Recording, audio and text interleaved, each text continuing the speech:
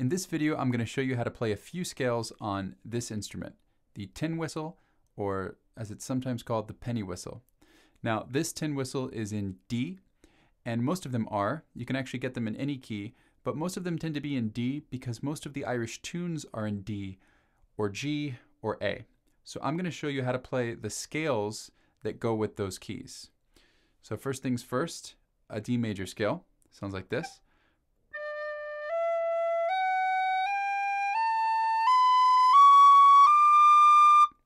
Now, I never had a whistle lesson in my entire life. Picked it all up by ear, which means I also picked up a few bad habits. One of which is leaving my little finger down. And it's been told to me by many whistle players that you should try and avoid that. You can actually see the little grime mark because I've had my finger down there for so long. So if you can, try and play this scale without that little finger down. And it would look like this.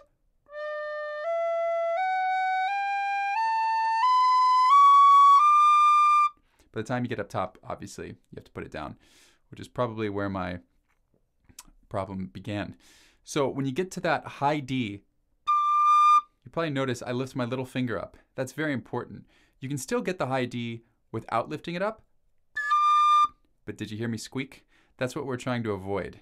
When you leave all your fingers down on that high D, you're more likely to squawk and make sounds you don't want to make, okay? So let's try the D major scale. 3 and.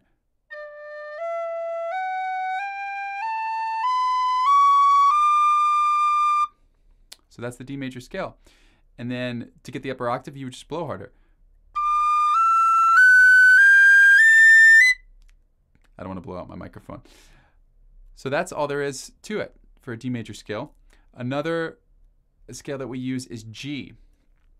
Now, for the G scale, we're going to have to do what's called half-holing because there is no C sharp, this note, right? Like we just had in the previous scale. It's a C natural. So to get that C, we have to half-hole by putting these two fingers down and lifting up our first finger. So just like our D, but we're going to lose the right hand. So it sounds like.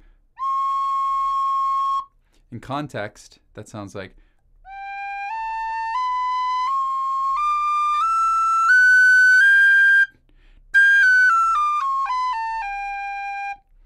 Okay, so that is the best way to play a C natural on this instrument.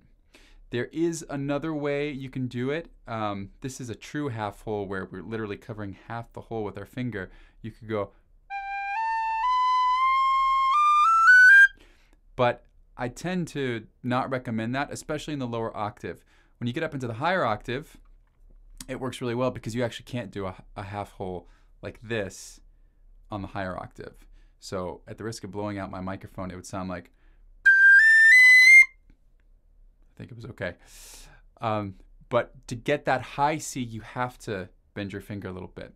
But let's start back with the G in the lower octave. 3, 4.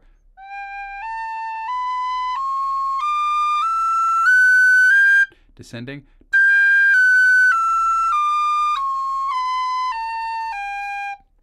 Okay, so the last scale.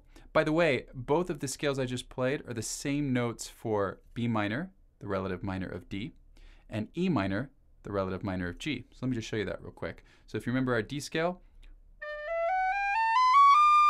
if we were to start those notes on a B using the exact same notes and keep going up the scale, we have B minor. Right? Exact same notes. Same is true if we start on an E with our G scale. So really the only thing that's changing here is the C, this C. But we're going to start at an E, and now we have E minor.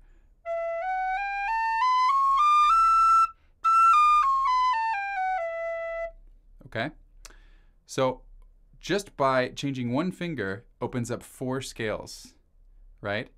Well, we have 4 scales in total between our C natural and our C sharp, which is no fingers on the instrument. I'm kind of lose my instrument here. And so the very last scale I was about to do is A. Now, A has a G sharp in it, so it's a little trickier to get this because then you have to half hole. So an A sounds like this.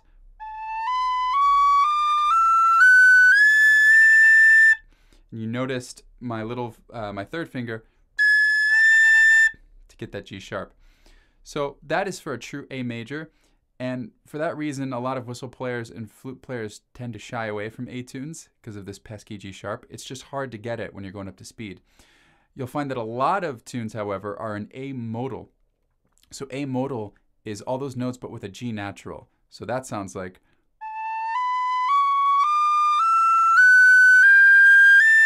descending.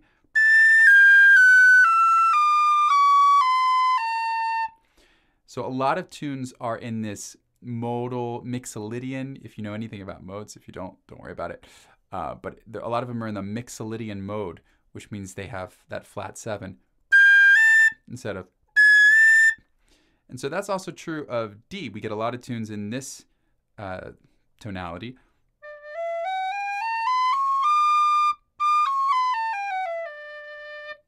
Right? Instead of.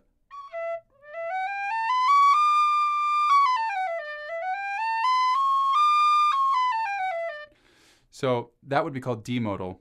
And in a session, you're likely to hear people yell out D modal or A modal or G modal, heaven forbid.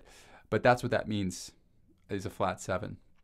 So those are the scales that are most commonly used on the tin whistle. So with just 6 holes, we can play a lot of music, a lot of scales. So I hope that helped.